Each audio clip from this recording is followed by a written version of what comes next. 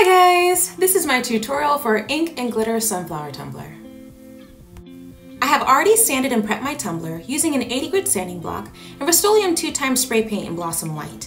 For the base color, we'll be using custom mix of glitters. I've measured all of my glitters using a measuring cup, so the measurements will be in milliliters. All the glitters used are from PDB Creative Studio and will be listed in the description box down below. I use the epoxy method to place my base glitter, but you can also use Mod Podge and a paintbrush. Let your glitter layer cure, then seal with a coat of epoxy and we'll be ready to add our sunflowers. I absolutely love creating designs using alcohol inks, and one of my favorite designs is a peekaboo. We'll be creating sunflowers using the inks.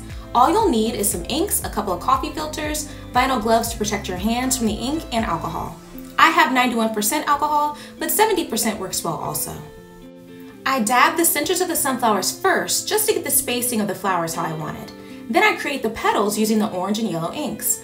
I go from dark in the middle to light as I go out from the center. You can make your sunflowers as big or as small as you like. Just keep in mind the spacing if you're going to be adding any text later. I try to keep a space available for a quote or saying that I'll be adding.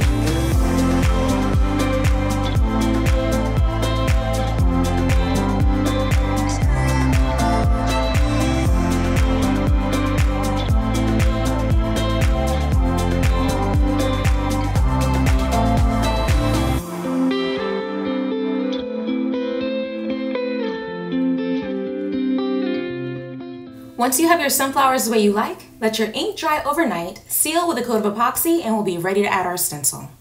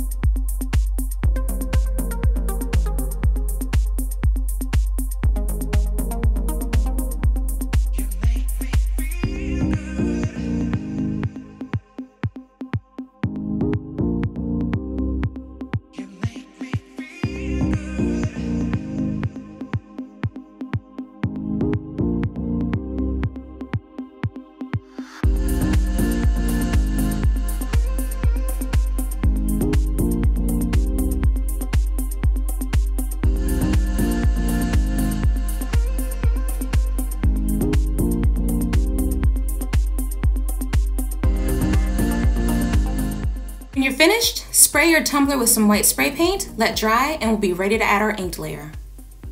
To start, I have 4 medicine cups,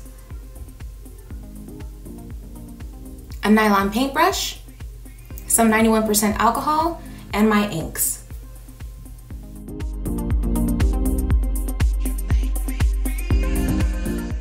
I like to place about 5 milliliters of alcohol in each cup and place my inks directly into the cup. This makes my ink so much easier to place the way I want and much easier to blend. I use a nylon brush and place my inks anywhere I like. There's really no rhyme or reason to it, just have fun.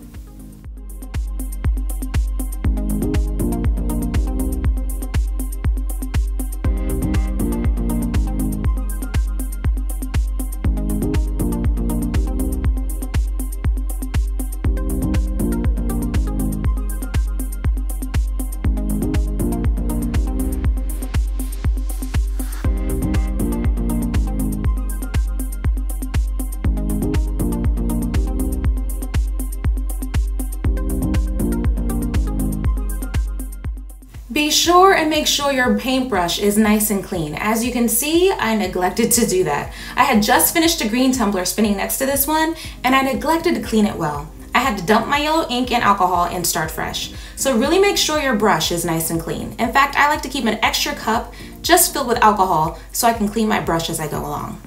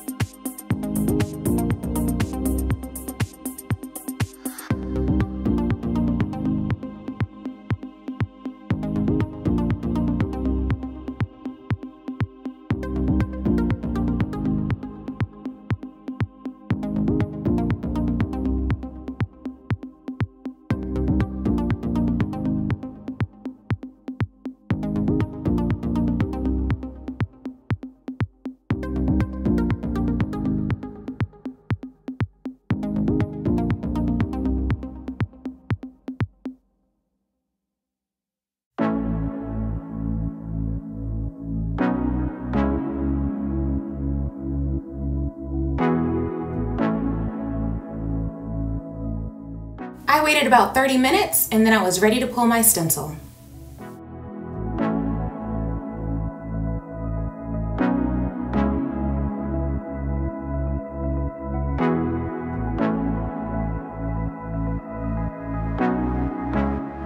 Let this ink layer dry overnight and then seal with a thin coat of epoxy.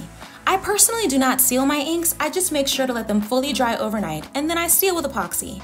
I used 15 milliliters on this 24-ounce tumbler. Now we're ready to add our sunflower outlines that we previously cut out. One thing that I neglected to do was to make my stencil slightly smaller than my sunflower outline, but it turned out to be a happy accident. If I couldn't get the outline to sit exactly on top of the sunflower, it just looked like some extra petals behind the sunflower.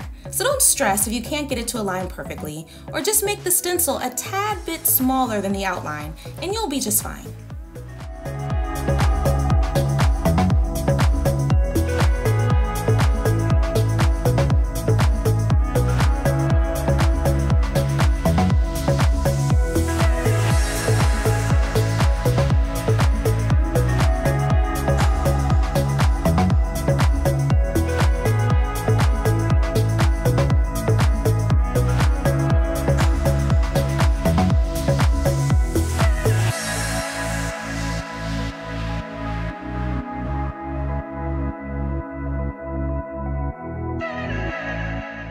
For one of my sunflowers, it overlaid with another one, so I'll add the outline to this one on my next layer, along with my quote. You guys already know that I love some sparkle, so for this epoxy layer, I wanted to add some extra sparkle by adding some more glitter. I used Sunshine from PDB Creative Studio and mixed it in with my epoxy. This will save me an epoxy step. If you place the glitter directly on top of the epoxy, that's totally fine. Just be sure to seal that glitter with another layer of epoxy before you move on.